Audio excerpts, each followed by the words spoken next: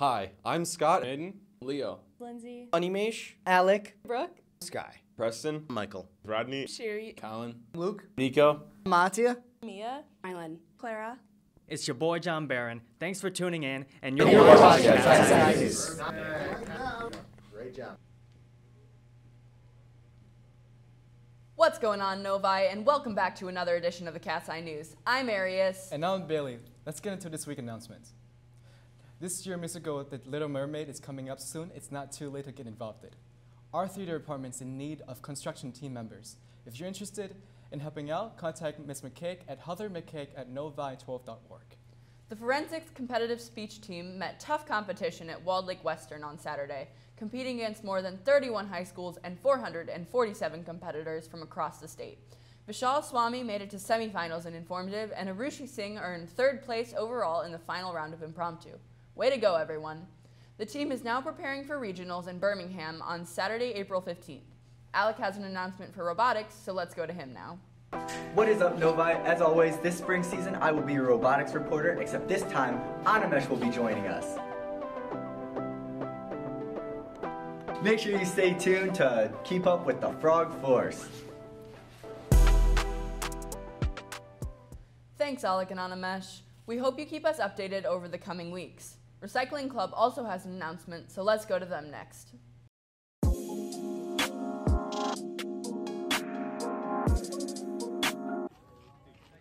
Hi, my name is Vidit Tiwari. I'm an officer at Recycling Club. This is Lovely. I'm assistant dumpster officer.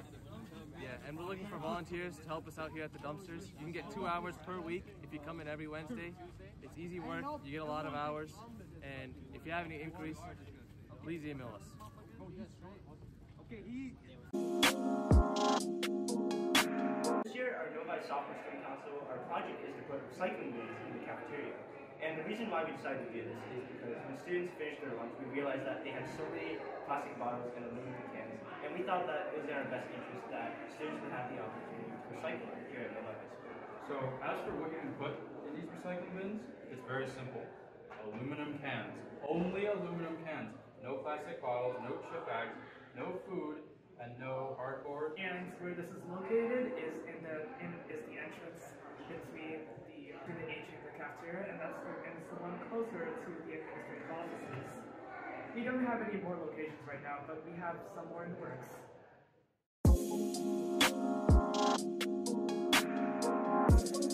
It's that time again. Kidden's got everyone covered it on that upcoming release with another edition of Up and Coming.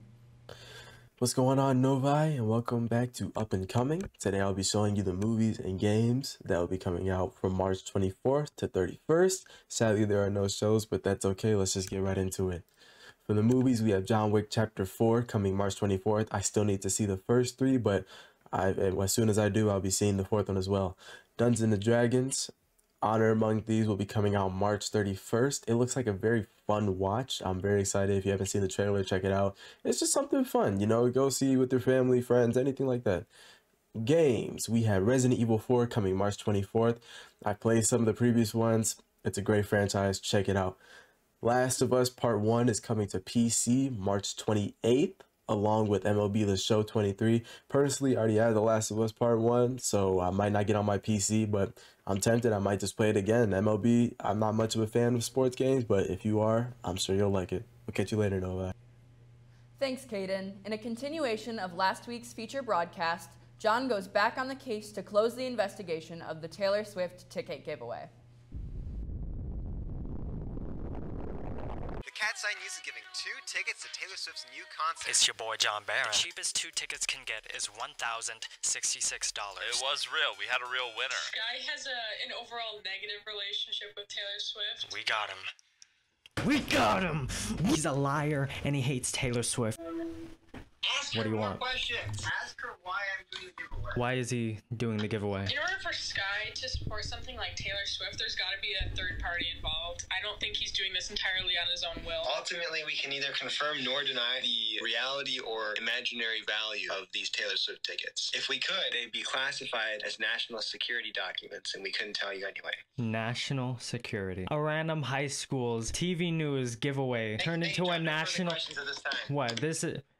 Nick Cage looking. I don't know how, but apparently this Taylor Swift ticket giveaway is now a national concern. The feds are gonna bust down Mr. Letart's door and arrest anyone who's involved with the investigation. But obviously, that's all a lie. You can tell by Sky and Catherine's facial expressions that no one's in real danger. If they're vulnerable enough to tell me something bad will happen, then their body language should correspond, which it doesn't. And that leads me back to square one. I have no leads, no information, but I am still a Cat's Eye News journalist. Who has the Taylor Swift tickets? Who has them? Yeah, who has them? The winner that will be announced on March 1st, or April 1st. Who has them right now? I'm not at liberty to discuss that information. I don't know who has them. It's above my pay grade. Okay, all right. And silence. I would say we're back to square one again, but he slipped up. He did say the winner that will be announced on March 1st, or April 1st. April 1st. Which day is April 1st? April Fools. If the winner is being announced on April Fools, it's a joke. There are no winners. There are no tickets. Wait.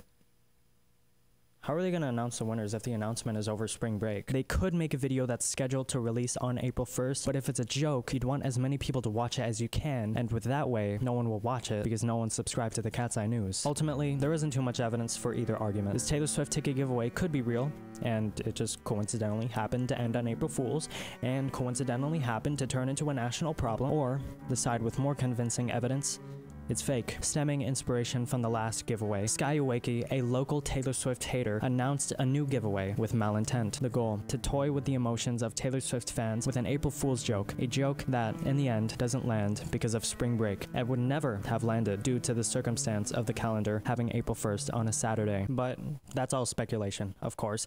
English is my worst subject, and I'm about to fail AP Statistics. I'm not even a Taylor Swift fan, I just claim to be so I could have a credible reason to investigate this. This Taylor Swift merch, I just borrowed this from Ellie Malachowski. Shout out to her. Anyways, thanks for watching this edition of the Cat's Eye News, and have a good night, Wildcats. Thanks, John, for that deep dive. Girls Soccers will be playing their first game tomorrow at Wild Lake Northern. Best of luck, girls.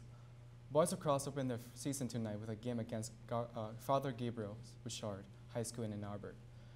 Good luck tonight, guys. Girls Lacrosse also opened their first season tonight against Skyline High School in Ann Arbor. Good luck, Wildcats.